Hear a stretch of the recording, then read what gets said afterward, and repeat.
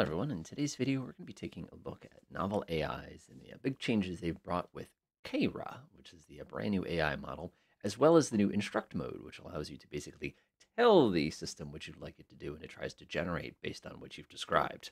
So for those of you who are not familiar with novel AI and you're kind of coming into this video sort of blind, what novel AI is basically a tool that allows you to write stories together with an AI, where you can actually alternate between writing something and having AI jump in, then have you jump in, kind of thing. For example, I was walking my dog one morning. I noticed that the air had a strange, and then if I press Control Enter, the AI is going to start grabbing onto that, sort of a thing like that. Now, this got a little excessive already because we've gone right to Bomb Squad, kind of a thing like that, and that's sort of one of the fun things about it. Now, what makes this tool so much more different than a lot of other generative AIs out there is I can actually come over here and says, you have to call the Bomb Squad. We'll have to call the Mob Squad. You can come in here and actually adjust a mob. I don't want to be bothered with something like that. And then again, if you rerun it, it takes the new changes that you put into it and works it right in there. And as you could see, it got a little weird pretty right. So the big change they've added is they have a new Instruct mode. Now, Instruct can be accessed by two different methods. There's the actual model itself, which you can select up here, or you can simply order up a specific instruction and it will follow it directly. So to activate an instruction, you simply press Shift, give yourself a left brace, and it will automatically switch to this little mode right here. Now, this mode is actually going to be different if you're in editor version 1 versus editor version 2. Now you simply instruct you with the AI what you'd like to do. For example, describe the appearance of an old, worn out, oh, actually, that's not the correct worn out, Victorian mansion. So we got a couple little details there. We'll go fix this. So now if I send this over to the AI, what it will do is it'll actually try to generate the information that you've done based on that. Now, one of the things you got to watch out for, and this is one of the things you'll find out, is when you're using this particular tool, it's going to try to use what already exists first before it's actually going to start working backwards and sort of integrating everything that already comes into existence. Now, the interesting piece here is notice my lack of capitalization actually carried over here, kind of a thing. Now notice we've got a really, really nice detail here. Exposing the root pick, the ornate dealing is missing. So if I wanted to, of course, one of the things I like to do here is I actually can increase the output length a little bit. So let's jack that up a bit, send it back over to the AI and see what it does. Nice. Now notice here that I'm just describing. I'm not saying that I'm walking up. I'm not saying that I'm doing anything along the lines of, this character did this or this character did that. There's none of that at this particular point. It's just describing what we have. Now, one of the things I've discovered that makes a big difference is you want to eliminate that description in there because you're going to have issues later on where that instruction is going to interfere with the other instruction, which is going to interfere with the other instruction, which is going to interfere with the other instruction. So now we can go ahead and keep going with the story. Continue the scene. Scene where you approach the mansion. Approach the mansion holding a card. Let's see here, a greeting card. Now let's see. A card in your hand with an invitation to enter. So now let's go ahead and run it. Now notice here that it took our general style that we used from the previous paragraph here, and it actually kept going with it, but it actually started integrating the main part of our story here. Now notice we are suddenly in second person, and it's because I said you approach. It's a little bit different. Now one of the things I can do here is I can actually backspace this out, and I can change the entire story by switching that to the word I. So now you can say, as I approached the mansion, I was surprised to see the front door had been replaced with a new, sturdy oak door. And of course, Cleo down here, good work. You can be quite the handyman if you put your mind to it. Cleo's hilarious, by the way. I left her on because she cracks me up every time. Making it vulnerable. But notice that the general information that existed up here is the general information that we have down here. The other thing you probably observe is the fact that I have this little detail in here that the AI has not actually gotten to yet. If I actually click on the send button here, you'll notice that it's going to keep going with the same general style of here. You sit there, I'll go ahead and I'll give it another run. You can see we're starting to have the repaired and swept. The invitation to the man was a rare opportunity and a glimpse, and now it finally hints this particular piece away. Now, one of the things you got to watch out for, as I was saying before, if I say continue the scene, where at another location, someone gets an alarm that I entered the mansion, for example. Now, watch what happens here. Notice here that this busted. Now, notice you have a few days later, and notice this does not recognize the split scene at all. It's actually trying to combine these two instructions simultaneously with each other. So I'm actually going to bang that out. I'm going to go back up here, eliminate that, and then send it back over to the AI again. Now you'll sit here that it's completely forgotten kind of a thing like that, and it's actually called me directly. It's really, really struggling with this particular instruction because even though I've eliminated the earlier instruct module, it's still expecting to go ahead and finish up all the stuff that is generated up here down here. So in order to fix that, we have to get a little bit more serious here. We have to tweak this. So I'm going to go ahead and do one of these, and I'll go ahead and add a scene break. Now, this is interesting here. So if I send this over, the AI is going to be a little bit different. And you notice we've introduced a new character. We've introduced a different location. And we go ahead and get this little warning thing here. What are you doing? Just walking the street away. I just got it from the old Victorian mansion. So now it recognizes the fact that we split those two things. Now, one of the really, really powerful uses of this tool, other than being able to describe things, is you could basically have it tell your entire story for you. So if I want to, I'm going to go ahead and back this out a little bit. I'm actually going to switch modes. Oh, by the way, if you just press the open brace here, if you hit that when you're in no module mode, you're only going to have instruction mode for a little while. If you want to use instruction mode the entire time, what you actually have to do is to come over here and set this to instruct experimental. And what this will do is this will actually enhance that significantly. So now I can go in here and write the scene. As I write the scene, I approach the mansion. And am greeted at the front door by a strange-looking gentleman carrying a white hat, Persian cat. So now we've gone ahead and provided a little bit of details here, and now when I go ahead and hit send, again, since I don't have that scene break here, it's going to start running with it. And now that I'm in instruct mode, what it's going to try to do is it's going to try to take exactly what I wrote here and do exactly what I wanted here. Now, what did you notice? You'll notice it mentioned nothing about me approaching the mansion itself. What it did is it simply took this and it basically kept going after this particular point, which is one of the problems that you're going to encounter when you're using instruction mode. So one of the easiest ways to fix this is you can actually push it. I stood at the base, the main gate, and stared. Oh, I gotta be careful here. Because this is stared. We're gonna be past tense here. Stared. The sun was sitting behind the building, casting a warm orange glow over the grounds. I pushed open the gate and walked up the path, my feet crunching on the gravel beneath me. As I approached the porch, a figure emerged from the shadows. It was a strange-looking gentleman carrying a white Persian cat under his arm. Now notice, because I basically kicked the thing off, the instruct now augmented everything that I basically was typing there just a few moments ago. Now you'll see here the man looking me up and down, his eyes glinting, a stamp piece like this. Now if you keep running with this, let's go ahead and I'll let it keep running here. I'll go ahead and do 600 characters. What's going to happen is it's going to attempt to take this instruction and keep going with it. One of the interesting problems you're actually going to encounter every once in a while if you do this, and again, I'm not going to run the example all the way down so you can kind of see it kind of go ripping here. I got to keep an eye out down here to make sure like nothing inappropriate pokes up for YouTube, because oh boy, it will happen from time to time. But what will happen is it'll say, I hope you enjoyed my story. You can get access to the story, kind of a thing like that, because basically it's not 100% sure where to go. The big thing that I like about the instruct mode is it actually is really useful for other purposes as well. So let's go ahead and now bang all this out and remove it. So I'm actually going to switch back to the regular mode. If you're in normal module and you hit that brace, the left brace there, again, that's the one where your bracket key is, to the right of the P key on the keyboard. When you're doing this, you've got to keep in mind that it can be used for GPT kind of stuff too.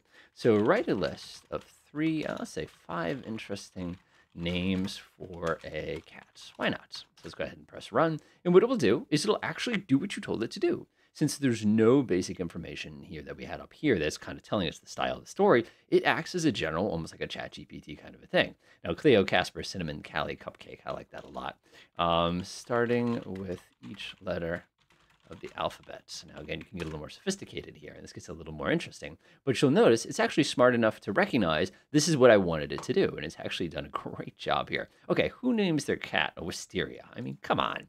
But this is so cool here because it kind of ignored this part, but it did recognize this part correctly, so it actually works great. Now, the reason I like this is you can actually run 2 of these going at a time. Create the character of Charles Wayne, a wealthy businessman who specializes in nuclear reactor technology. Now, if I run this just as it is, what you're going to do is you're going to get a little description of our gentleman, Charles Wayne. And now one of the cool things about this little detail that you're actually going to be getting here is it's going to kind of break it down and sort of explain things. Obviously, I've got Wayne Tech here, so somebody's accidentally Batmaned on top of my X-Men here. But that's okay. That's not that big of a deal. Now, one of the cool things here is that we have a nice little piece of prose. And one of the things that's so great about this is we can actually take this and create our own lore book entry. Again, control right click here, and I can come over here and say generate lore, and I can literally toss this in here if I wanted to. I could even copy paste this right into my lore page itself if I wanted this to be something that works. Now, this is not as usable as it could be, especially if you're doing character development. So what you can do instead is you can come up here and add more details. Describe the character in terms of appearance, background, background, age, let's see here, personality. Whoops, I don't need to print that out, I don't think. Personality, and let's see here, we can have a little bit of fun. And let's see here, style, let's do that. So now if I feed this over here, just like a regular GPT, it'll actually generate it exactly in the same method that we had before. The only difference here is you're going to notice that it's going to start breaking these components down. And I'll let it run a little bit further here so we get a little more information here. And this is all fantastic stuff to use. Now, if I would actually take this and hit Control C here, let's go over my lure book real fast just to demonstrate how useful this is.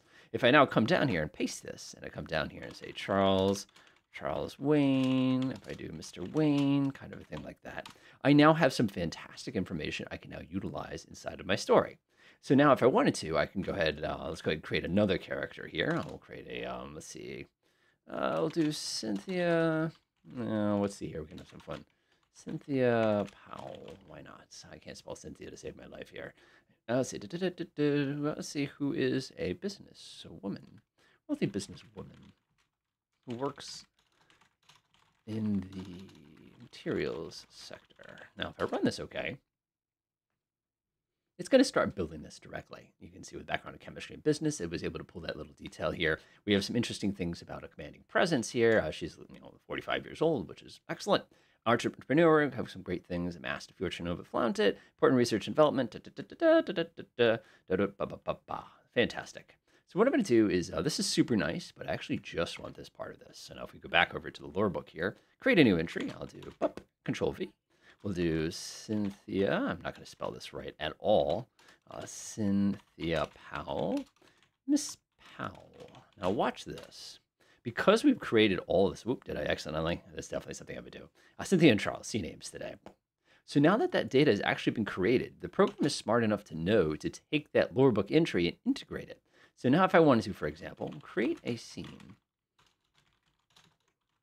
where Charles and Cynthia meet at a major business conference, and they strike up a conversation about the pros and cons of free market capitalism. Why not?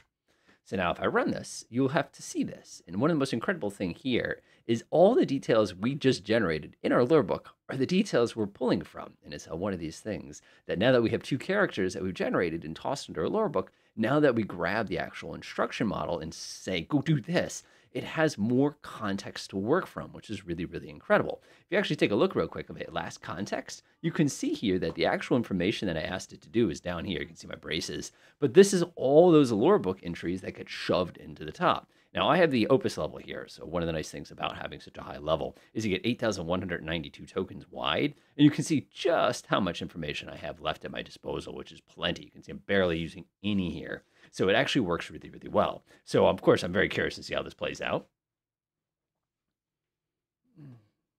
Now notice it's just kind of running with this. And it's sort of interesting. Again, I'm not making any comments on this. My two characters are making this because obviously they made their wealth, kind of a thing like that. Now the cool thing here is, let me bang that out. And let me go actually replace that.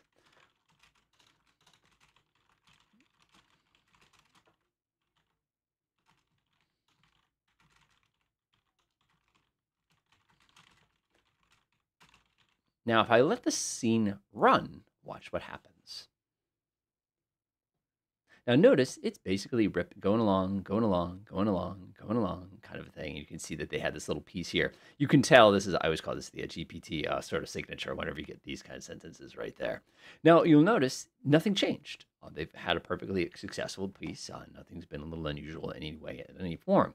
And the reason for this is because remember, when you are in the AI module for not instruct, I'm just going to straight up, you only get about 1,000 letters. And 1,000 letters basically got us to here. So even though I changed the original instruct, nothing changed. So what I'll do this time is go ahead and bang this out just a little bit. And let's go ahead and change our module back to instruct mode and go ahead and run that again. Now notice everything changed. And that's because once we've exceeded that 1,000 in normal mode, it stops telling us where to go. But in instruct mode, you can see that it starts to keep running here. Now, the interesting thing, I'm going to have to agree to disagree. And then suddenly we have ourselves a really, really heated argument right here, which is sort of ripping along on itself. Now, that escalated quickly. But anyway, that's part of the fun here. So that's one of the big differences between the two modes when you're using it. Instruct is great if you need to quickly describe something. So like, for example, describe how a sudden sound from the lobby surprises the two conversationalists. Now, the reason this is so useful is if you need that one little tiny detail as I continue the conversation, notice that it was aware that we still had the conversation. Like this context was still valid when we suddenly jumped in here and kind of did this one of these things, drawing everyone's attention. So that's one of the best uses for it. Now, there's one more pieces that we're going to take a look here. By the way, I've eliminated all my instructions here, and now it's just running with the conventional context that you have right here. Yep. Oh my God, I hate it when it does this. I hate it when it does this. This is literally my least favorite thing that all GPTs do. Just tell me, show me, don't tell me. So one of the important things here is we have our config presets. And now for those of you not familiar with those with NovelAI, the big thing you got to know about them is they're basically going to control a lot of the variables behind the scene that are going to cause your story to kind of go in different directions. For example, under default here, we have everything from carefree, which honestly I spend most of my time on. But there's actually one down here that says, keeps things on track, handles instruct well, which is this thing called fresh coffee, which gives you even more direct control. The problem I find with fresh coffee as a preset is it does a fantastic job with instruct, but it's not creative. So what will happen is, for example, let me go ahead and strike all this real quickly here, just as an example. If I set this to fresh coffee, write a scene where Charles and, let's see, Charles and Cynthia meet for the first time. Now watch what happens here.